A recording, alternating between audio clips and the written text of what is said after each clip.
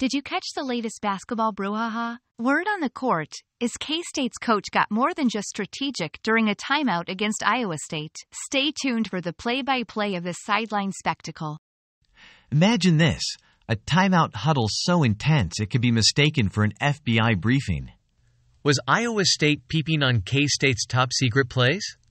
Coach Tang seemed to think there's a mole on the court. Rumor has it, Iowa State might have taken steadier opponent a bit too literally. Were they just admiring K-State's dribbling, or did they bring binoculars to a basketball game? As the final whistle blew, the only thing stolen was the show. Whether it was espionage or just a case of curious eyes, this game's timeout tale will be one for the sports history books, or at least for a laugh or two.